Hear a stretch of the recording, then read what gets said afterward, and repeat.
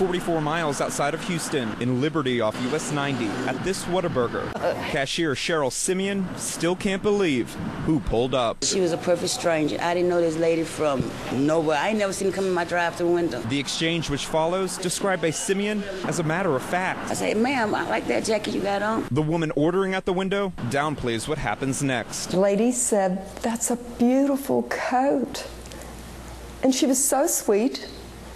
So I just took it off and handed it to her through the drive-in window. Nadine, first reluctant to even sit down and talk with me, says she simply followed her instinct and handed over this mink coat. She didn't ask for it, but she would have loved to have had one. Worth around $10,000. I do fun things. It makes me happy. You see, those here insist in life, sometimes the best thing served isn't always on the menu. It felt good.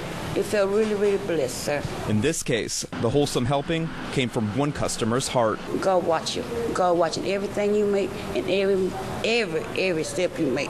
Extending your hand in any manner makes people happy, and it'll make you happy in the long run.